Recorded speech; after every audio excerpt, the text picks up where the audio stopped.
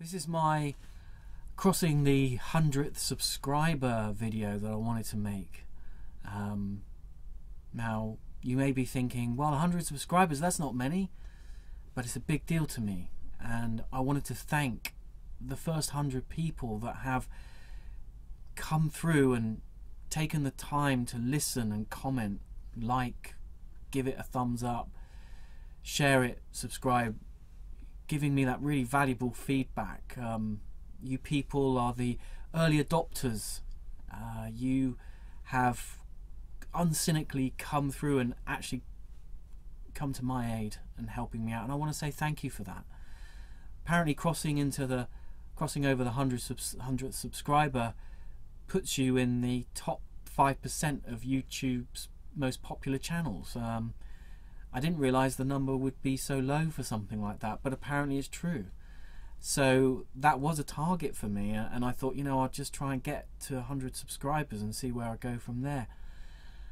When I signed up, when I got the channel going and signed up my immediate family, and I was up to about 8 or 9, and then, you know, with a bit of harassment you know, via my Facebook page, I got that number up to something like 18, you know, and at that point I just thought, well, now who else? You know, who else is gonna take any interest? It seemed like a really difficult task, and it has been, but here I am. I mean, across this 100 barrier, and it means a lot to me.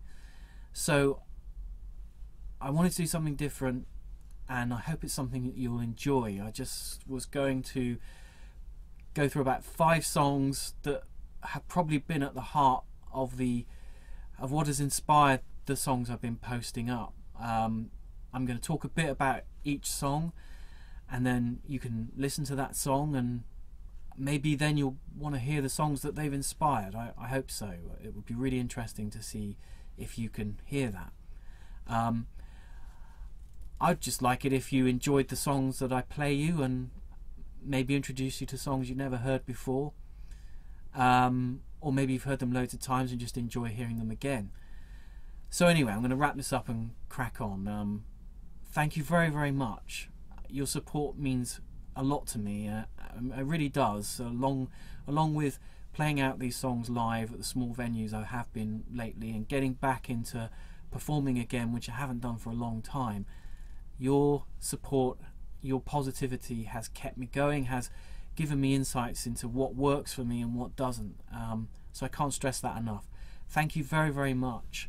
Please do keep coming by, and I hope I can keep turning out material that you're enjoying. In the meantime, let's talk about the stuff that inspired those songs. The first artist I want to play you is Bob Dylan, and the song of his, Don't Think Twice. Now, there are lots of other songs by Bob Dylan I could have played you. In fact, I like others of his, you know, more than this one, but this one was notable to me because of a reaction I had driving to work one morning. It just came on, and it did sound like a voice, you know, obviously from another era, but also from an era with very different qualities, different principles. And you know what, I had a real emotional reaction to it. I kind of just wanted that.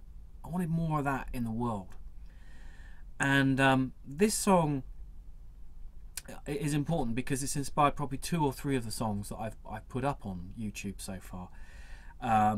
This would be Good Thing, which you can, I'm going to try and see if I can, is Good Thing, which I'll put the link in and you can have a check of that. And also, I thought there was another one. Oh yeah, Easier on You, which was also loosely inspired by it as well. Again, I'll put the link in there. You can check it out. Now, what I like about Bob is he's not one for conforming or being predictable, and that's what I really want to try and do in my own lyrics. You know, try and write songs that talk about subjects that everybody talks about, but try and do it from a different angle. And what I like about this song is the way that it's a unrequited love sort of song, but it's an unusually apathetic farewell. The genius of this writing is that on one level it sells as a really simple premise, but it gives away the depth and complexity of the relationship in really subtle, interesting ways.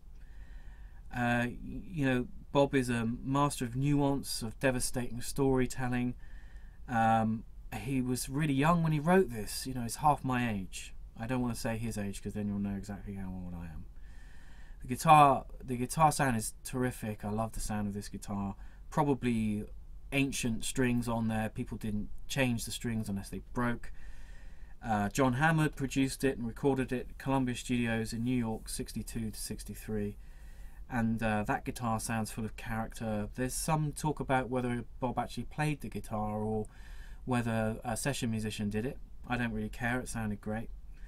And of course, what Bob does so well is he sells the song. I mean, yeah, I hope I can do that too. That's a real quality I strive to keep real in my own songs. The ability to sell a song, and by that I mean, you know, really put the lyric across in a way that, you know, you feel like those lyrics are meaningful and they draw you back to the song. Okay, let's listen to the song. This is Bob Dylan, Don't Think Twice.